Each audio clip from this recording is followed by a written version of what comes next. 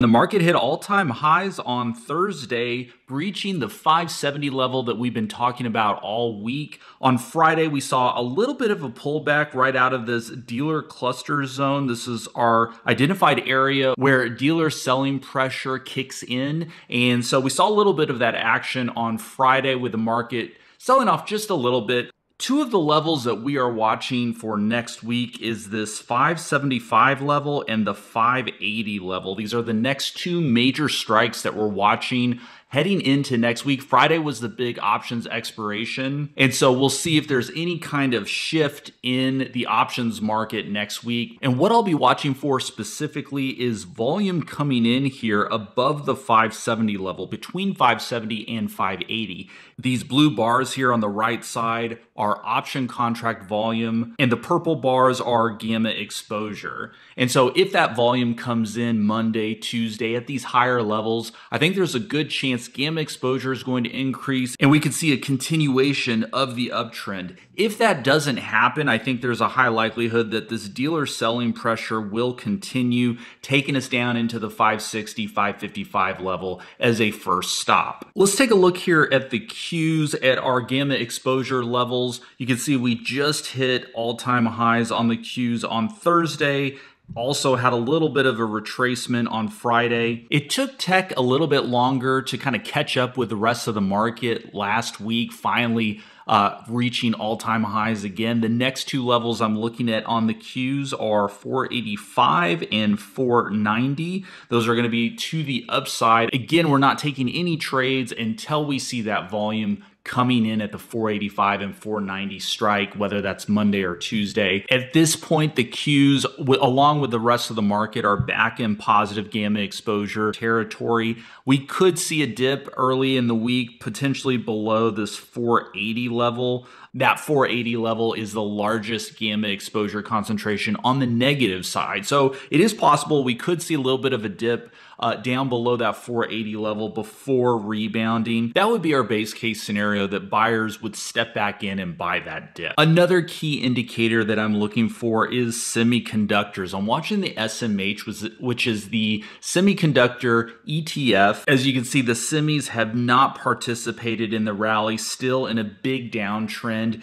If this downtrend breaks, if we jump back into positive gamma exposure territory, which as of right now is going to be above the 245 level, somewhere in here, you can see the first positive gamma exposure level is the 250 strike. So we get back up to the 250 strike, that means semiconductors are back in positive gamma exposure territory. This would be a huge boost to the semis like Nvidia, Broadcom, and that's going to be a huge boost to tech in general and then to the market as well. So you can see the difference between these charts. The Qs in the S&P 500 basically at all-time highs. The semis have yet to participate, but if they do start coming back into positive gamma exposure territory, that's going to be a huge boost to the market, and we are going to be on an all-time high train probably for the coming months. So that's a key factor that we're watching. We're not there yet, but next week could be very telling at these levels. So we really want to watch that 240 to 245 level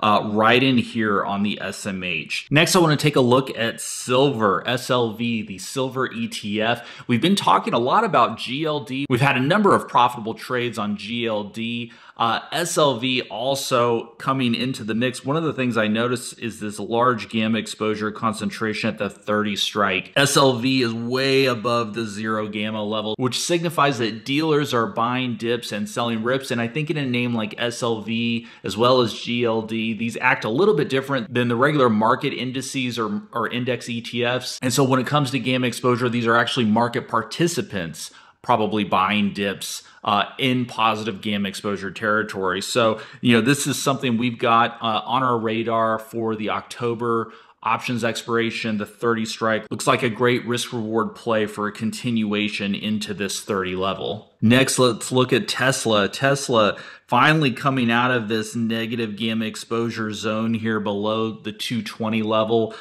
breaking out the last week or so into the 240 strike. We see a ton of volume came in here on Friday, large gamma exposure concentration at the 250 strike. And so we think any dip back down towards the 230 to 235 range would look like a great risk reward entry back up for a continuation back into that 250 strike.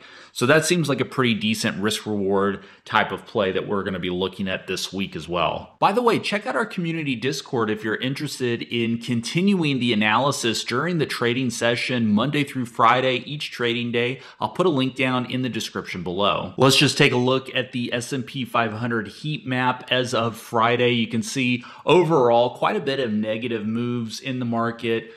Mega cap tech was a laggard. And we basically saw non-durables and utilities were really the best performing sectors. So a little bit of softness in the market on Friday, not unexpected after the huge September that we've had. If we just take a step back and we look at the performance over the last week, we can see mega cap tech and the financials all leading the way, the strongest movers, biggest contributors to the market performance. And I think it's super important to understand where the performance is coming from. What sectors? Is it mega cap tech? Is it financials? Is it utilities and non-durables? Where is the performance on a daily basis and a weekly basis, even a monthly basis, coming from in the market? So super important to know where it's coming from, because it's basically going to tell you, is the market poised for explosive moves to the upside, or is it going to be kind of a slow and steady upward move? Switching gears, we're taking a look at the CME Group's Fed Watch tool. We just had the FOMC announcement,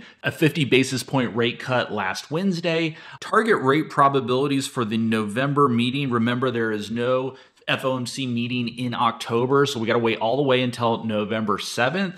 But currently target rate probabilities are 62.2% for a 25 basis point rate cut, 37.8% for another 50 basis point rate cut. And that's actually pretty surprising. I wasn't expecting it to be quite such a large percentage so early on. So we'll see how that develops over the coming weeks. Definitely something to pay attention to, because that's going to have ripple effects on whether or not this market rally is going to continue. By the way, if you guys want access to our gamma exposure and option flow data, head over to geeksoffinance.com. We've got 2 different membership tiers.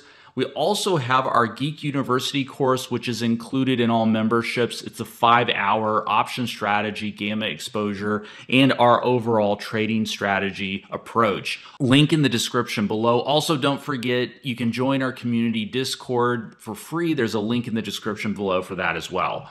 Thanks so much, everybody, for watching, and we'll see you guys in the next video.